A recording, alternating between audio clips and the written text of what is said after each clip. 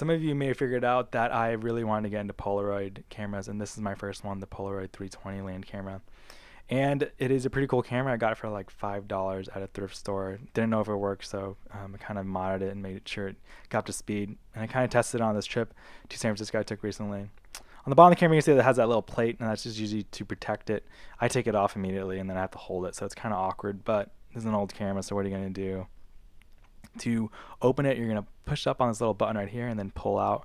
You can see these bellows are kind of incorporated from older cameras, from older folding cameras, and it's used to make the camera compact. So if it's this big, it's going to be hard to carry around, but if you can fold it down with those bellows, it makes it easier to carry around, and that's why they have them. To focus, you're going to see on the top there are actually two little focus things. There's a rangefinder on the left where you're going to focus your image, and then a viewfinder where you're going to set up your shot. So that's what you're going to really look through and set up your shot with that viewfinder. But the rangefinder is just for looking at focus. So kind of a primitive way to do it, an older way to do it. Definitely not modern. There's a very big red shutter release button right there, but it's actually kind of hard to use at first. So your shutter can be stuck halfway right there, and that's not what you want. You want it all the way down, so fully cocked, and then you can hit it. So I lost a couple exposures, and I'll talk a little bit about that later. But you want it all the way down right there, and then shoot it. ASA is adjusted right here on the top of the lens. So I'm going to try some multiple exposures with that 3000 speed. It's going to be pretty fun, I think. To adjust, you're going to slide these bars, or to focus, slide these bars left and right. That's the focusing mechanism. And it's pulling the lens closer and further back if you look closely.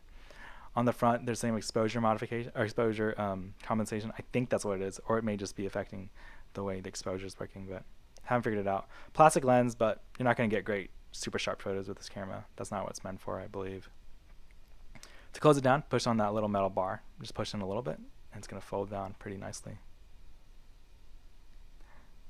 So pretty compact. As compact as something like this could be, I really think. On the back, I had to do a battery modification, so it uses 3-volt batteries, and I made a 2 AA converter. TSA was not happy with this converter, though, and they scanned my camera 3 or 4 times and went through the metal detector 2 or 3 times. But I'm not sure what I'm going to do. I may just keep it. And it was a pretty funny story. So how do you load it? There's a lot of other videos on loading it, so I won't go too much into it, but I'll just talk about the film pack. Basically, drop it in there, and kind of want to give some tips. So it's a weird, totally different shooting experience. You're going to shoot your film and then pull it out and then wait a minute. And I lost a couple exposures just because I was so new to it and it wasn't natural, but I think I really want to get into it just because the pictures came out so good. Here's some examples. So I was in SF over the weekend. This is one in Dolores Park, and the first thing you're going to notice, the colors are really vivid, really cool, and this is because it's a chemical experience. It's chemical exposure, not a digital one. This is me in Golden Gate Park. So just a super fun, super different shooting experience. Here's a funny story. This emulsion was still wet, and I put it against a piece of paper, and it stuck to it. So next time I know, you got to get it dry before you put it anywhere.